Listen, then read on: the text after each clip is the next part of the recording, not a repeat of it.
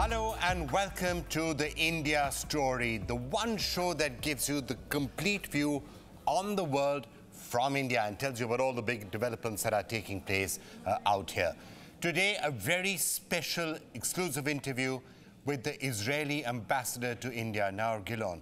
He talks to us not just about the terror attacks that took place on October the 7th, but also the humanitarian crisis that seems to be taking place in Gaza, the Israeli reaction, the possibility of a ground offensive, the status with the hostages there in Gaza, Israel's expectations of India, the possibility of this becoming a wider conflict, and a lot more. That special exclusive interview coming up for you in just a couple of minutes. But also on the show, we're going to be talking about Qatar, where 8 Indians have been sentenced to death and what possibly will happen there.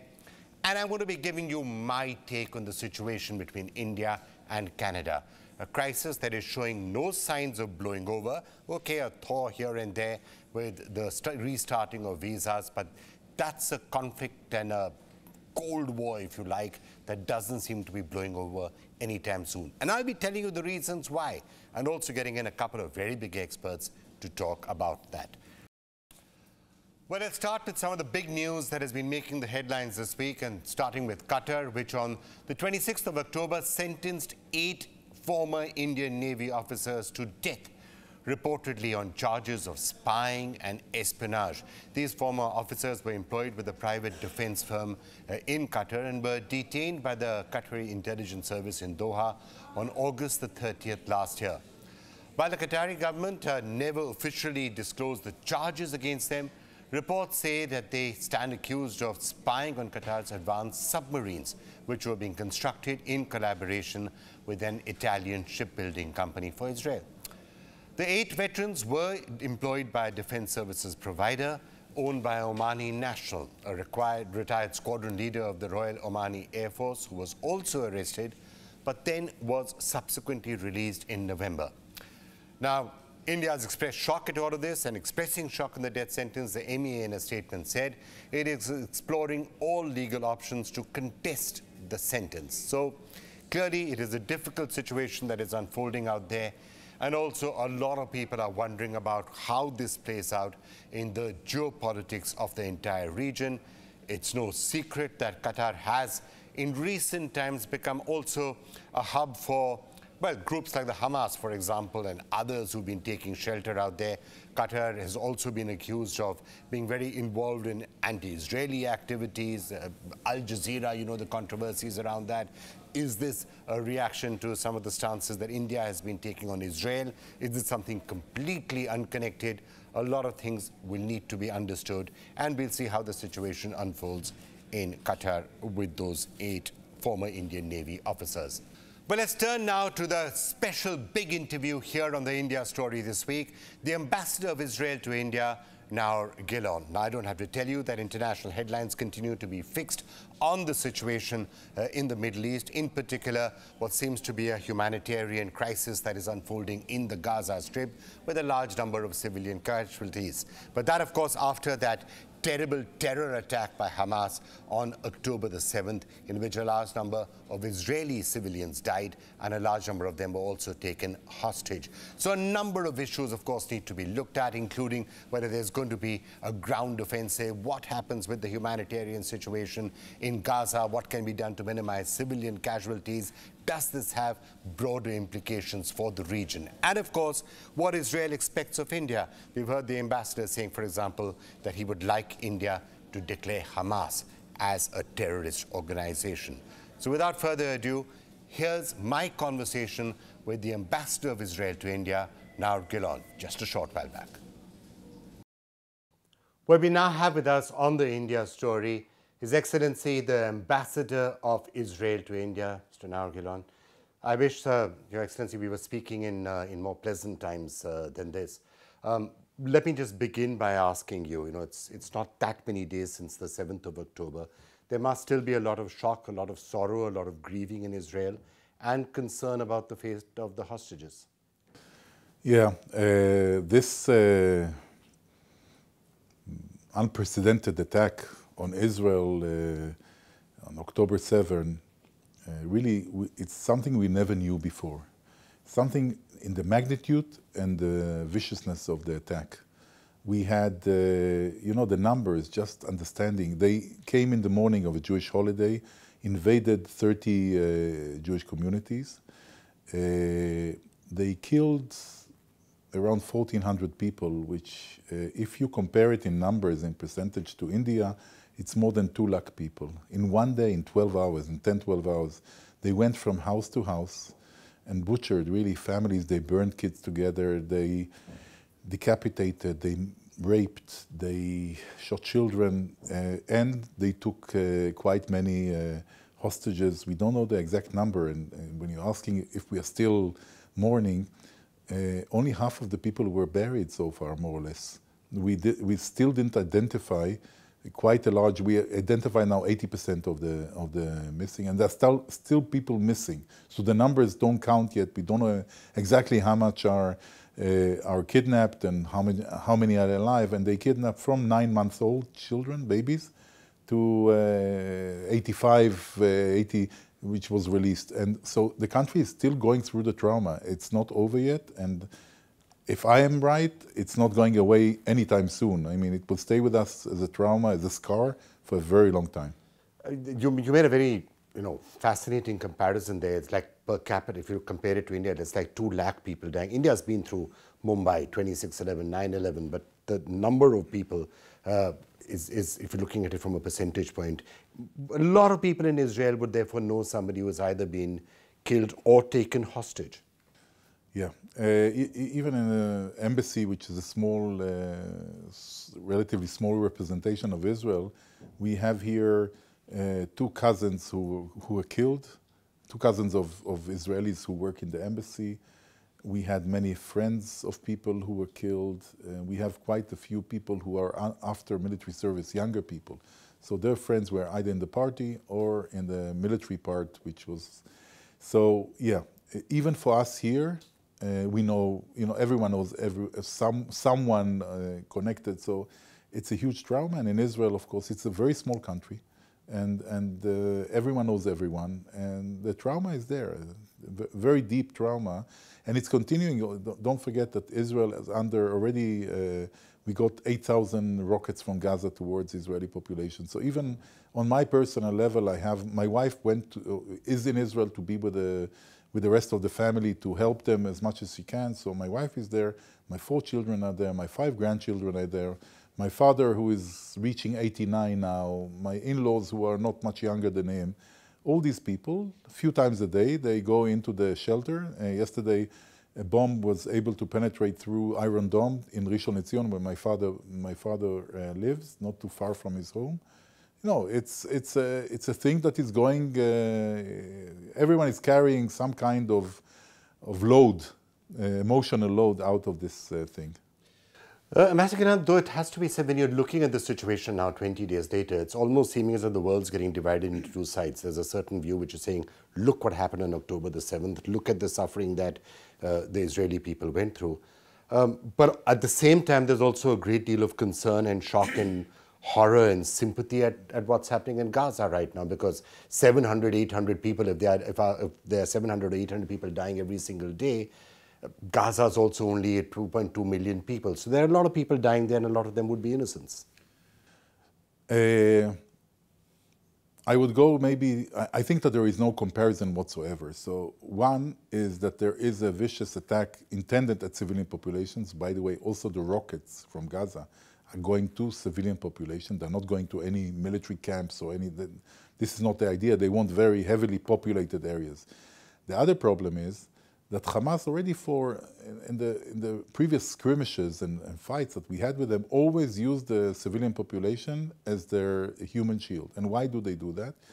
Because they cannot compete, fight with the Israeli Defense Forces in open area without this protection. So it's not by coincidence that a few days ago a hospital was hit by a rocket of Palestinian Islamic Jihad, and they put it next to hospitals, they put it next to schools, hoping that when we retaliate, we hit schools or hospitals or whatever damage we might create in order to have pressure, international pressure on Israel to stop the operation. So their way is to hit and then come behind and hit behind their population. So we find a situation where Israel, in the one hand, is trying to protect with Iron Dome and everything our civilian population. And on the other hand, we are trying also to protect the Gazan civilian population from two reasons. One is the humanitarian, we don't want to kill people, and we are law-abiding people, international law and everything. And the other one is we understand that if we make mistakes and hit civilian population, we will be limited in our time of operation. There will be pressure on us to stop. So we have the humanitarian is the leading one, but also on the other, we understand the cost of mistake. We are doing any effort to avert the situation where we hit civilians, but Hamas is underground, letting the civilians be above. If we do it according to international law, you have to warn people not to be in areas. So we ask the population to go south, the northern, because we intend to go into land operation into the northern part. And Hamas is forbidding them from going down. They put roadblocks. They threaten them. We have some. But there are airstrikes that have taken place in the south as well. You've told people to move south, but there are airstrikes taking place in the south as well, and so that's the reason why the United Nations and others have also been coming out and saying, where do the people go? Also on the question of things like fuel supplies, which you're saying you don't allow fuel supplies to go in because Hamas would use it to ventilate the tunnels or whatever it is that they're doing, but that has its own humanitarian consequences. So, first of all, we agreed with the UN on zones where they can take the people out of the inhabited areas in order for them to be in a place that is not going to be touched. You have to understand there is no immunity. The fact that we want to go in the ground operation and we will go to the north probably in the first main effort, doesn't mean that other parts can be immune. So in this way, we are giving immunity to also to the terrorists. No, the effort will be concentrated there, but we will do also targeting strikes if we have information of people, of terrorists hiding and things like that. We do that, of course, but it's much safer for the population to be in the south rather in the north. That's very clear. When it comes to humanitarian, again, according to international law, let's start from the dry law. If the supply that you want to give, anything, is used in order to hit the population of the other side, you are not supposed to give it. You're even expected not to do that. And fuel, as you said, it's for the rockets it's used, and it's used also to ventilate these tunnels that are there in order to attack Israeli soldiers, hide from them and attack them once they are there. So in general, we don't have to, but even worse than that, Hamas, UNRWA, the UN organization there, had fuel in its storage. Hamas came, it was intended for all the population. Hamas came, just I think 500,000 liters, just took from them. UNRWA tweeted it. So it's not, the situation is very complex. Even if we give something to the population, it will go to the needs of Hamas because they control the area. So, it's very sad for the population, but that's the fact of life. I mean, if I could just, here in India, we know strangers to terror. We've suffered over many years with terror attacks. So if I could just share one of the examples of how to respond to that, which I've seen a lot of people talking about on social media. After 26/11, which was, when a very similar attack happened on India, there wasn't an immediate reaction, and in fact, a long period was built up to almost get international opinion very strongly against Pakistan, and that played itself out rather well over the last 15-20 years from an Indian point of view, that Pakistan has now been painted as a state sponsor of terror. I'm just putting this to you as a hypothesis. Do you think Israel moved too fast in by immediately going in and attacking Gaza? The world had no time to really register or to sympathize with what had happened on October the 7th because the focus immediately shifted to Gaza and those pictures of Palestinian children in Gaza. No, I don't think so. I think that people don't understand what happened on October 7th. This is a change of paradigm. What happened in October 7th, that on Friday evening, October 6th, we went to sleep with Hamas as our neighbor in our minds. we woke up in the morning with ISIS as our neighbor. So we thought that Hamas is a more pragmatic organization. The concept that failed in Israel, that led to many failures afterwards, probably it will be still investigated when the guns stop, as we say, at the end of the war.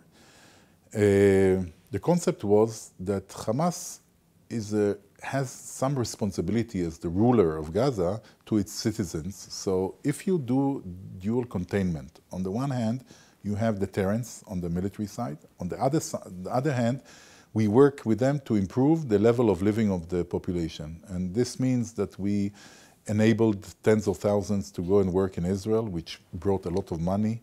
We let merchandise go in almost freely, as long as it was not theoretically used for terror. But we see how well that worked.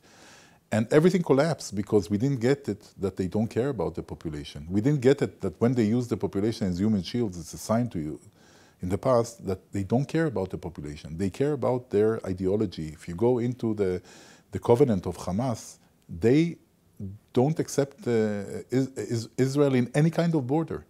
It's a different, so since it's a watershed event from our point of view, we must destruct Hamas. They cannot stay in the area. They cannot stay from two reasons. One is that they will repeat their atrocities. And second, if it will be perceived that this jihadist ISIS Hamas organization, one, it will give fuel and back push to many jihadist organizations that were, the Islamic State, the ISIS, the Daesh people, who were suppressed by American attacks and everything, but they're still there. I mean, first of all, the ideology is within the people, and the people are still maybe dispersed, maybe went back to their countries, the organizational part.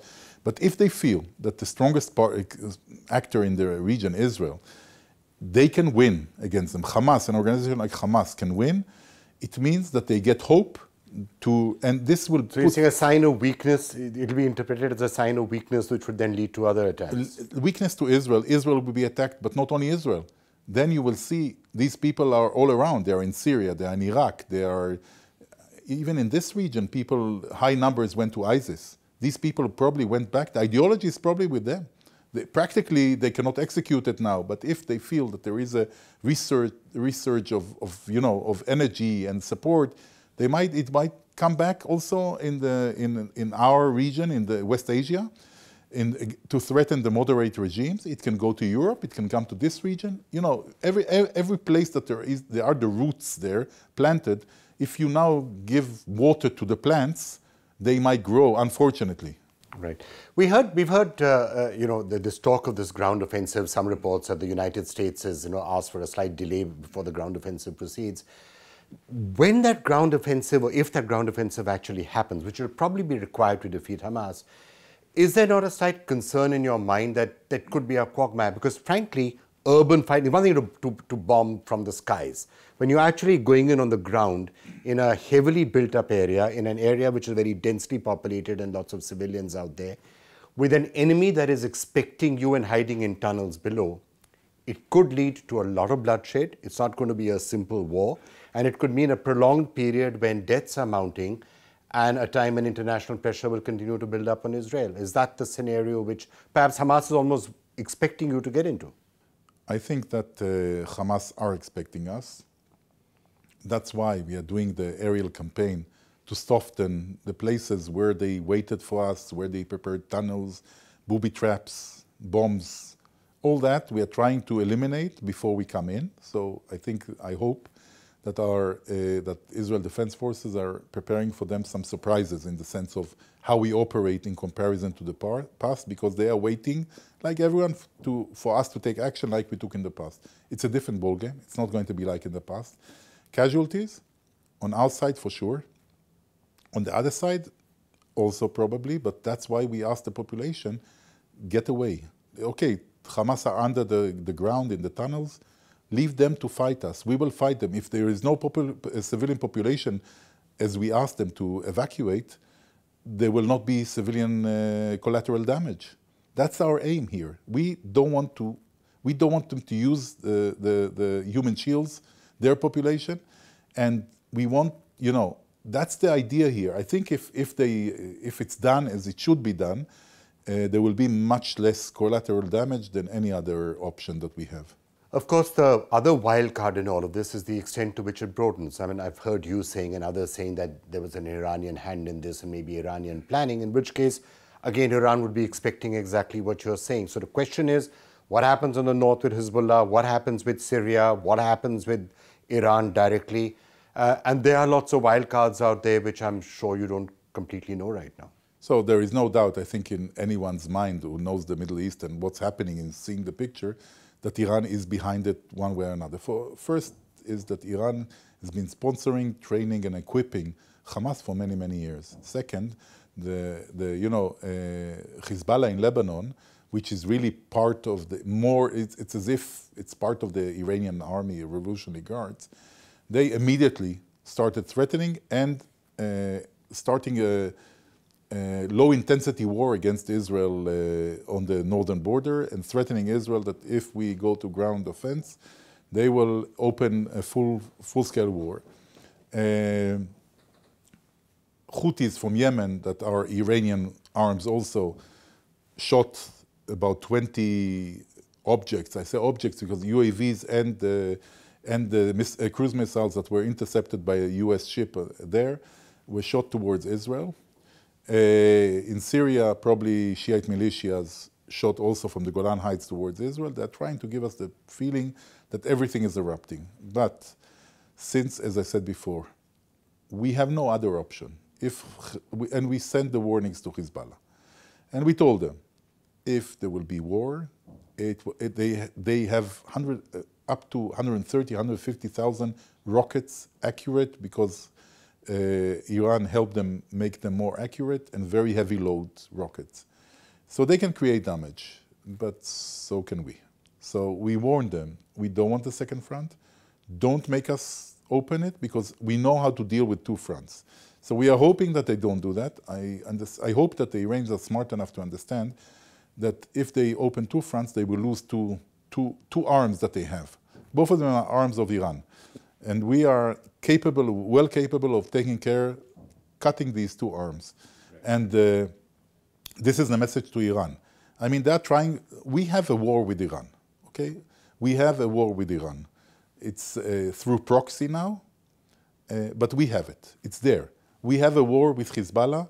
It's low intensity, but it's there. Our first priority now is taking care of eliminating the Hamas, ISIS terror organization.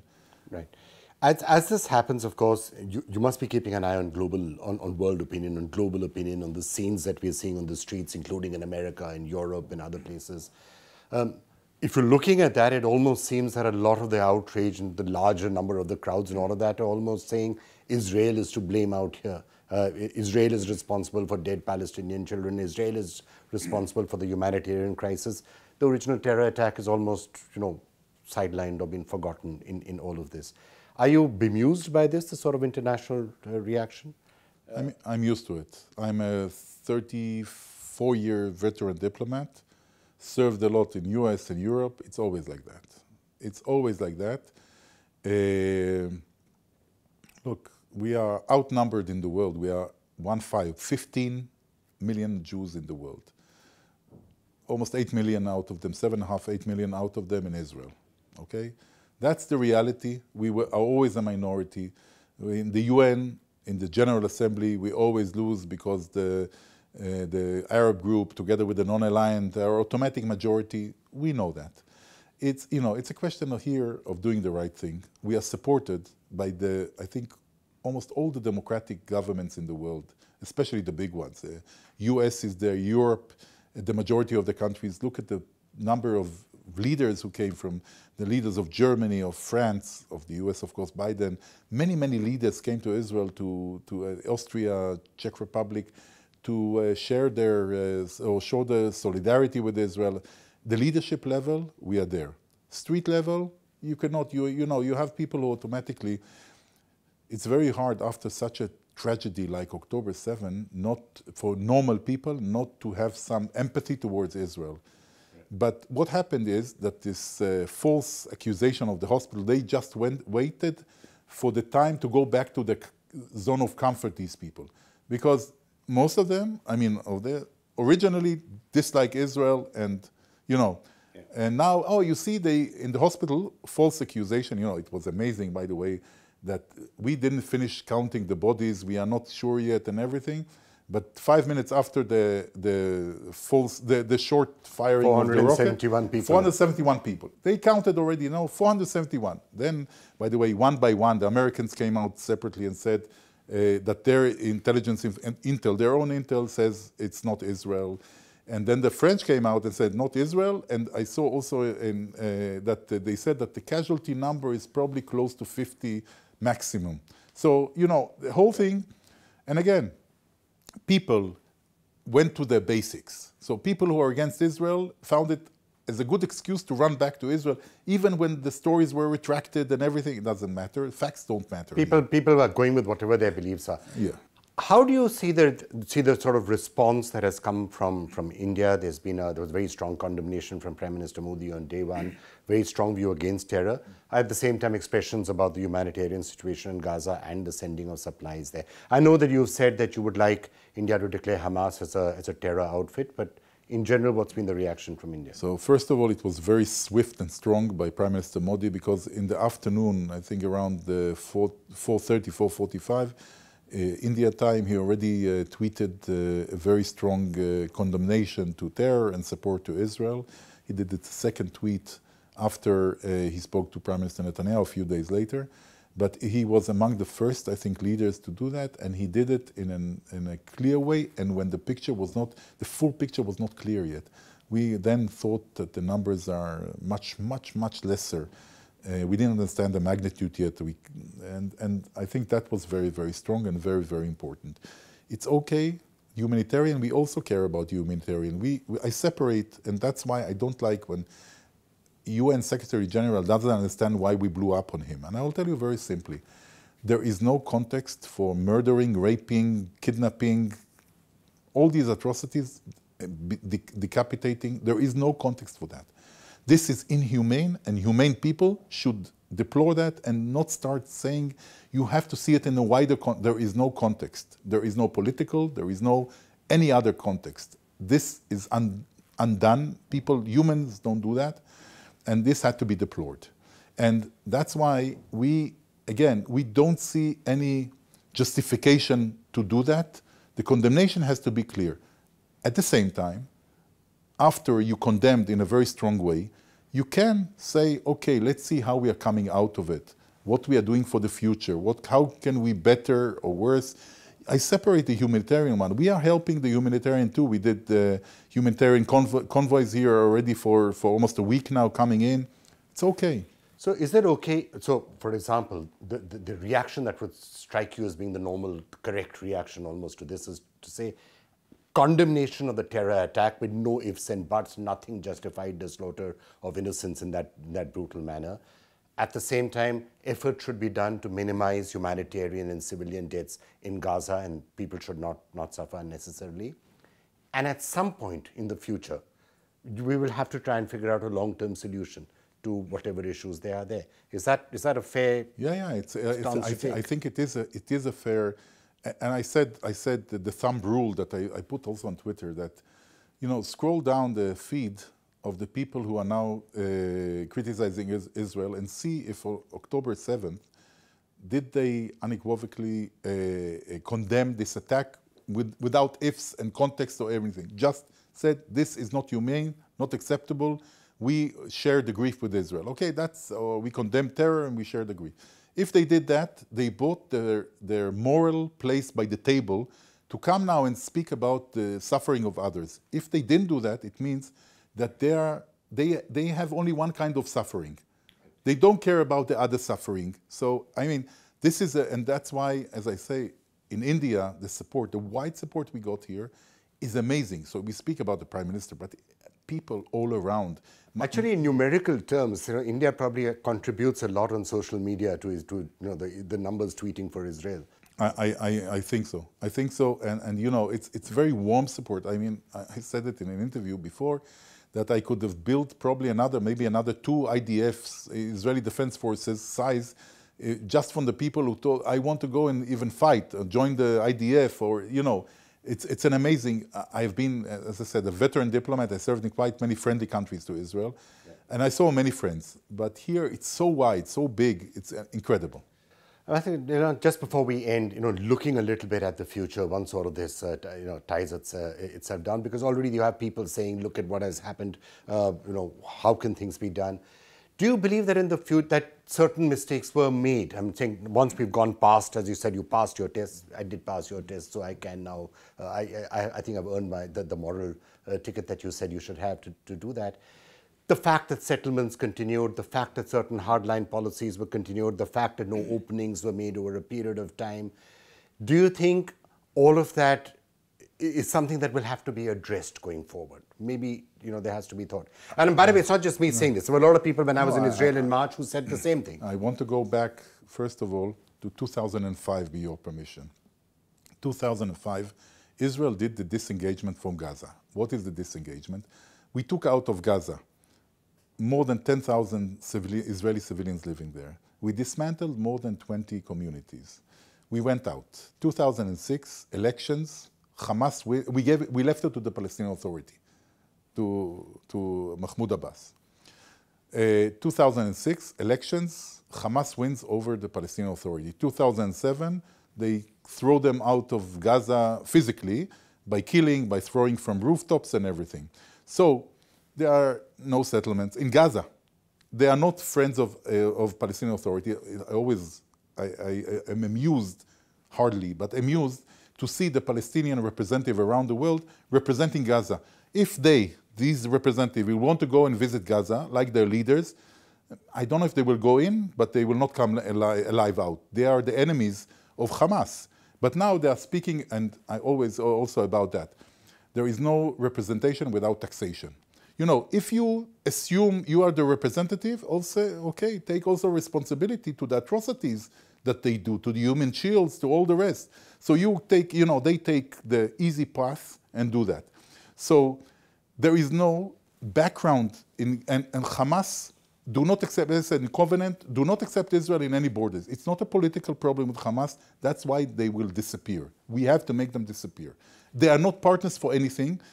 And ISIS is not a partner for anything. So, you know, taking it now to settlements from 2005, nothing there. No Israeli. They are independent. They are running their own life.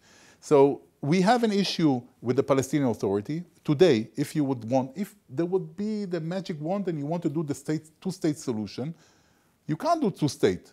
You can do three-state. You can do something with the Palestinian Authority, but then Gaza is a separate entity. So it's much more complicated. I don't want to say that anyone is perfect of mistakes. This is not the issue here.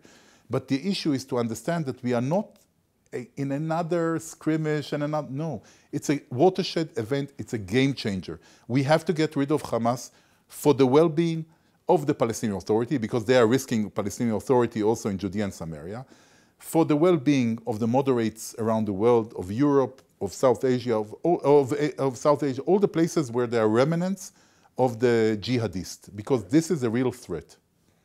Master Gilon, we're going to have to leave it there. There will be a time to come and have a conversation about the long-term future of the Middle East. This perhaps is not it. We'll come back and have a conversation with you on that at a later date. But thank you so much for joining us. Thank you very much. Thank you.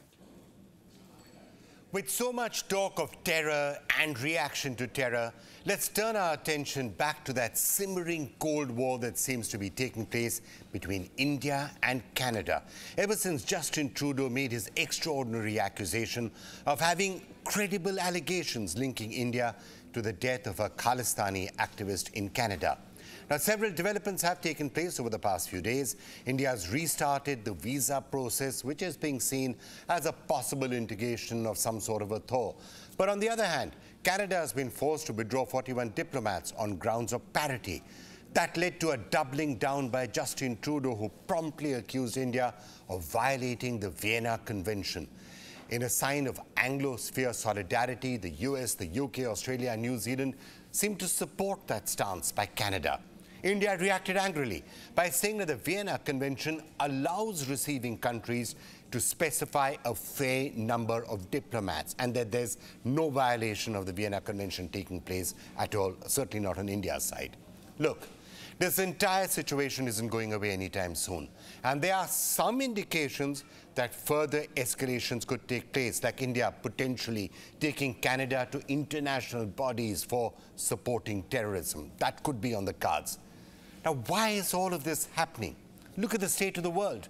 The war in Ukraine, the war between Israel and Gaza, the threat of Chinese aggression in East Asia, the emergence of a powerful anti-Western axis between China, Russia, and Iran.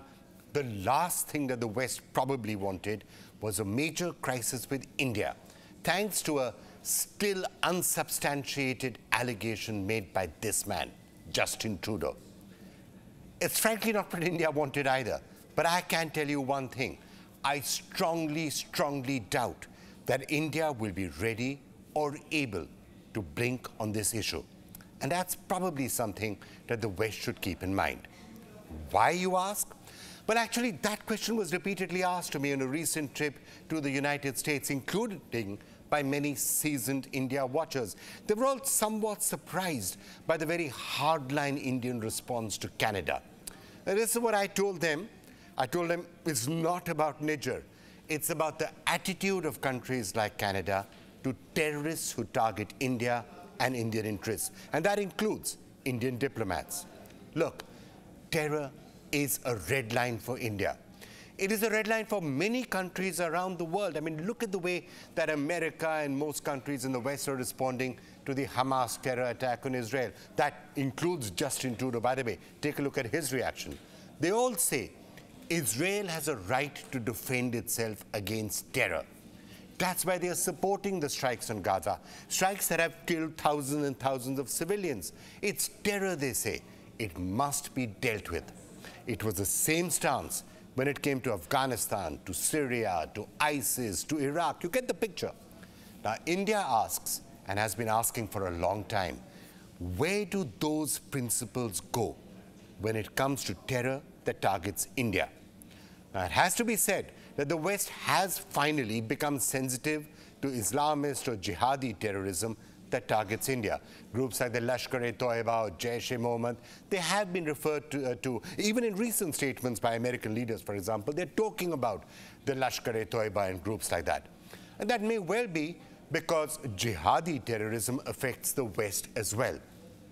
But let's not forget, there are other forms of terror too. And let's talk directly about Khalistani terrorism. A lot of people died as a result of Khalistani terror. 20,000, 22,000, something like that in the 80s and 90s. A lot of people died. And yes, it is a big deal in India, including in the Punjab. You can imagine how much it angers Indians when people seek to revive that, especially when those people aren't even in India. They are stirring up trouble in India from safe havens and comfortable homes in places like Canada or the UK or the US for that matter. Punjab itself, you must remember, is peaceful. No one wants Khalistan there. No one wants a return to those bad days of terrorism and violence. These are outsiders seeking to restart that bloodshed all over again. No wonder there is such a strong Indian reaction when countries like Canada just turn a blind eye to that terrorism. And it's not just today. It's been happening for 40 years.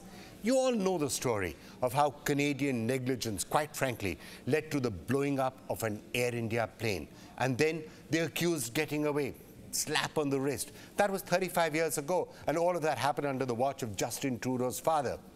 And that's why India will not and should not back down in this particular confrontation with Canada, because there is a principle here. Terror is terror.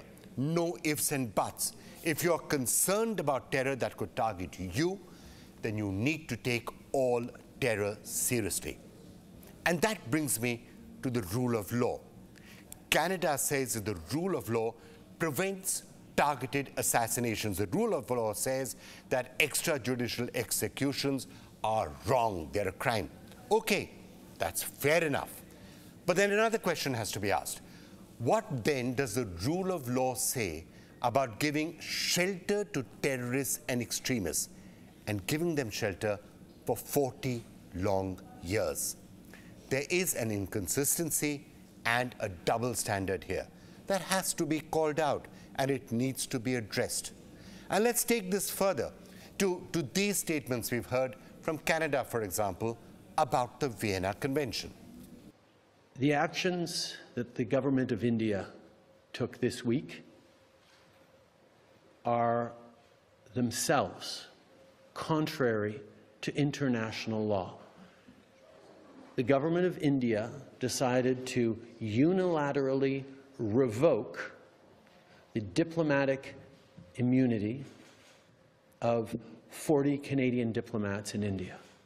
This is a violation of the Vienna Convention governing diplomacy.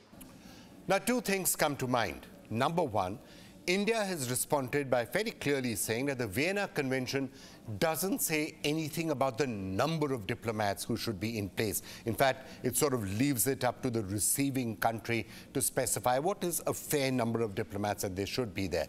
And therefore, India is saying that Trudeau and the other Five Eyes are frankly quite wrong in their claim that India is violating the Vienna Convention in any way. But more importantly, here is a question that needs to be asked. At its core, the Vienna Convention is about the protection of diplomats, their safety, and how that can be guaranteed by host nations. Now, if you take a look at any of these videos by people like the SJF's Pannu, look at what he is saying. He is directly inciting violence against Indian diplomats. There are posters being put up in Canada asking for the assassination of Indian diplomats. There are floats being paraded on the streets in Canada celebrating the death of an Indian Prime Minister. How is any of this even remotely compatible with either the rule of law or with the Vienna Convention? Quite frankly, it isn't. And if you think these are just empty words and you shouldn't take them seriously, they aren't.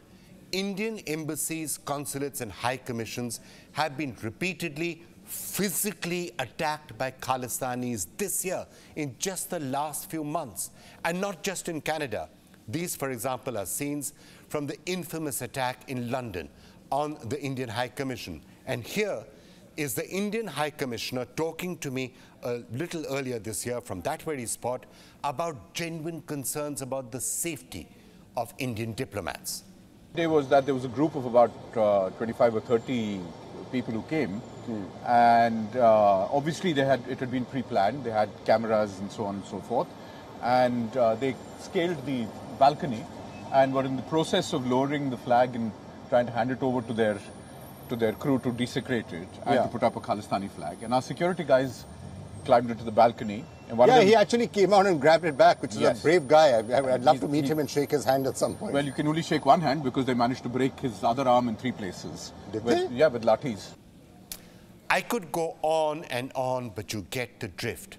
This India-Canada issue is not going to go away soon, and it may well vitiate relations with others in the Anglosphere as well.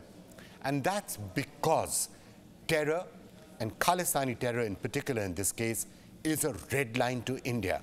And India will expect Western countries to do something about it. And that's why the language being used by India for Canada in recent weeks, well, it may have surprised many people. And yes, I have only heard that language being used for one other country, and that's Pakistan. And that's the other country that India accuses of being a safe haven for terror. Now, Pakistan and Canada being spoken about in the same breath as safe havens for terror, that should probably outrage many people in Canada. That should upset many people in Canada, and that should worry Trudeau and Canada. And if it does, and it does worry them, then quite frankly, the onus is on them to do something about it, because that's the first step, and that's the first step that will lead to a resolution of this particular impasse. But in case you think those are just my views, let's get in a couple of strategic thinkers also to weigh in with their perspective. Michael Kugelman's about to join us in a couple of minutes, but let me start with Brahma Chellaney, one of the top strategic thinkers here in India. Brahma, thank you so much for joining us. Now, you know, when you look at this entire situation with Canada, in particular the Vienna Convention, and Canada saying that India is violating the Vienna Convention in some way. As I was just saying, the Vienna Convention says you've got to take care of the security of diplomats. And if that's not being done in countries like Canada or the UK or anywhere else, then there's something fundamentally wrong somewhere.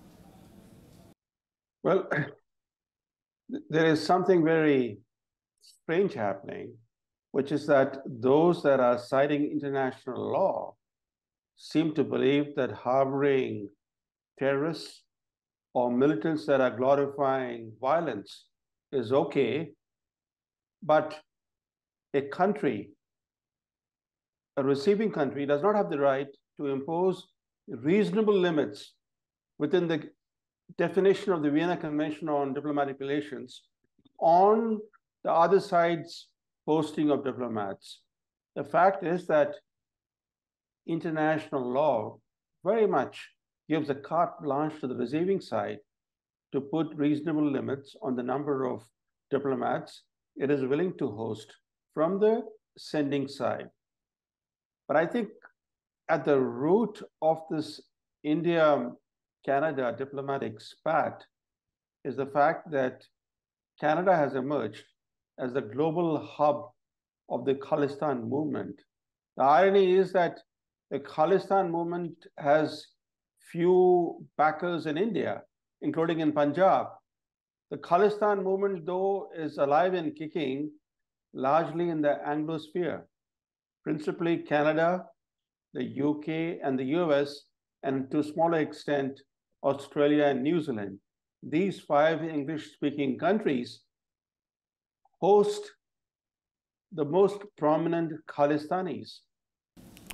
But Brahma, I've been talking to many international analysts in recent weeks, and they're all somewhat surprised as to why India is taking such a hard line on this particular subject. And as I was just saying right now, may well have to do with the fact that terror is a red line for India. And the entire question of Khalistani terror and safe havens given to Khalistani extremists in countries like Canada has been an irritant for India for a long time. And that's why India is taking such a hard line. Would you agree with that view? Vikram, this diplomatic spat between India and Canada has reopened old wounds. Those wounds go back to the 1980s when Canada-based Khalistani terrorists bombed an Air India flight, killing all 329 people on board. This was one of the worst acts of terrorism in history. The problem is this: history is repeating itself. In the 1980s, Canada's shielding of dangerous Sikh militants led to the twin bombings that targeted 2 separate Air India flights. One bombing misfired and killed 2 baggage handlers in Narita, but the other bombing from Canada resulted in all 329 people on board being killed. India let Canada off the hook over those bombings. Even though those bombings were caused by people that India had conveyed to Canada as being dangerous militants. In fact, India had requested Trudeau's father, then Prime Minister Pierre Trudeau, to extradite one Talvinder Parmar, the chief of the Babar Khalsa, who, according to 2 separate Canadian inquiries, went on to become the mastermind of the main Air India bombing.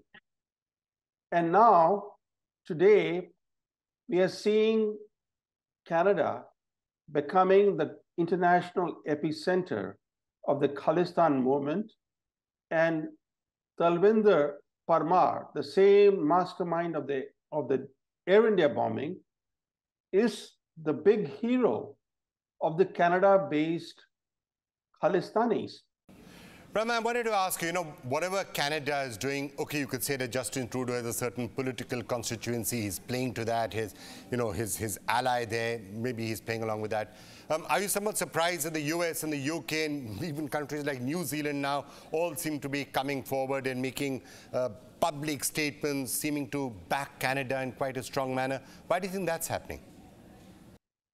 For two reasons. One, these 5 Anglosphere states always band together in any situation. And they issue statements in each other's support, even when the supporting country lacks its own independent evidence to make any kind of an assertion. The second reason being is that as members of the Five Eyes intelligence community, these Anglosphere states supply intelligence to each other. And Canada's allegation against India draws on intelligence supplied by the Americans. Now, this is something that the Americans don't want to say in public because they want to shield their relationship with India, which is quite important in the Asian context. But the fact is that American intelligence shared with Canada emboldened the Trudeau government to level an allegation against India that Trudeau himself has acknowledged in his own statement. The original statement that he made on the floor of House of Commons is nothing more than an allegation, that too about potential, not actual link of the Indian government to a killing. Well, let's now get another perspective on that. Michael Kugelman now joins us, Director, South Asia Institute at the Wilson Center. Michael, thank you so much for joining me. Now, we were having a discussion even in Washington, D.C. about the possible fallout of this entire India-Canada issue. Now, right now, when these crises are happening in Ukraine and Russia and the Middle East and Israel and Gaza, I'm sure this would be a standoff that the US and the world and the West in particular would be very happy not to see. How do you see it proceeding from here? Well, I mean, if you're hoping for a de-escalation in the crisis, it is a good sign that India announced that it will partially resume visa services in Canada. That's significant. Just because I think that these visa suspensions, visa processing suspensions, it hits the relationship where it hurts the most, just because people-to-people ties are a big part of the relationship. But beyond that, my sense is that the trend lines are not very positive at all. I don't see any type of rapprochement coming anytime soon. I mean, the fact that we now have a situation where Canada has removed what had been 2/3 of its diplomatic presence in India, that's very significant. And for Canada to accuse India of violating international law, that's escalatory as well, to say that. And now there's some talk about the possibility of India looking to bring Canada to the FATF. That hasn't been confirmed, but there has been talk about that. If that were to take place, that would clearly be an escalation of the crisis even more. And, my sense is that there's not much incentive on either side to back down, quite frankly. And I think that for India, this is especially important. I think that, it's important for New Delhi to be projecting strength in the face of what it describes as a very serious external threat posed by Sikh separatists in Canada. Whereas, in Ottawa, the position, they remain very firm on their position that, India is pressuring Canada to do something that it has no right to do. And that in Ottawa's view, these what India describes as serious security threats are in fact just activists that deserve to be protected by, democratic principles like freedom of assembly, so on and so forth. So, if you want to call it, neither side is willing to back down. Michael, I think you're right. And I think, as I was saying to you in Washington, D.C. as well, that there perhaps seems to have been a little misreading of the mood in Delhi and how much of a red line, red button issue the entire question of terrorism and Khalistani terrorism is actually in India. The view increasingly now in India on other issues also is that it's almost bizarre for Canada or for other countries to be talking about the Vienna Convention and the parity of diplomats when the first principle of the Vienna Convention is the safety of diplomats. And people are being given shelter and safe haven in some countries, people who are making direct threats against Indian diplomats. Look at what happened to the Indian High Commission in London. They roughed up Indian security officers out there. That is a breach of the Vienna Convention.